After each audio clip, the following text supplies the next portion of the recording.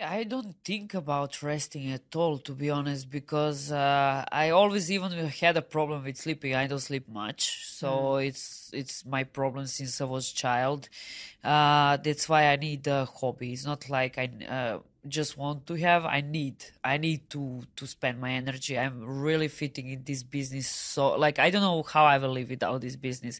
I go shoot a scene, then work on computer, then go boxing, then again work on computer, and I need to do so many other things so I can actually spend my energy.